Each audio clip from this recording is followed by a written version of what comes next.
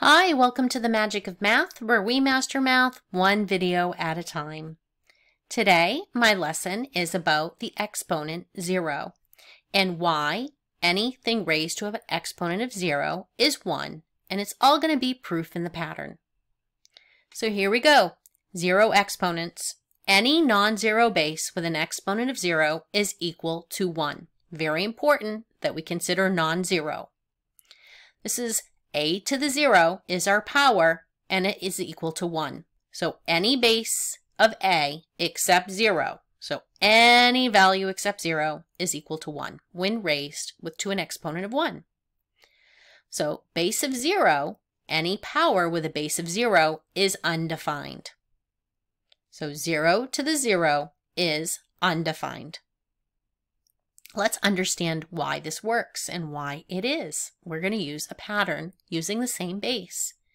So I start with 2. 2 to the first is equal to 2. Then we could do 2 squared. 2 times 2, 4. 2 cubed is 8. 2 to the fourth is 16. So let's look at the pattern that exists here. As each exponent increases by 1, we can see our pattern. 2 times 2 is 4. 4 times 2 is 8. 8 times 2 is 16. So if we consider that as we added an exponent, we added a factor of 2. So we multiply by 1 more 2 because we're adding 1 more 2.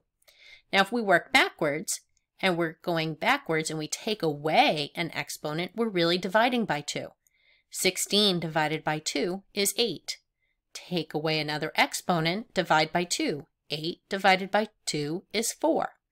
Take away another exponent and divide by 2. 4 divided by 2 is 2.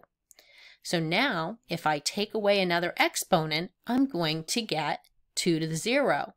And when I divide 2 by 2, I get 1. So there's the proof that 2, the power 2 to the 0, is equal to 1. This will work with any numerical value except 0. So 3 to the 0 would also be 1, and it would work out the same way with the same pattern. Now let's understand why 0 cannot be a power of 0 without it being undefined. So 0 to an exponent of 1 is itself. Anything to an exponent of 1 is itself. If I multiply 0, it's just 0, right? If I increased and went up and said 0 squared, that's 0 times 0.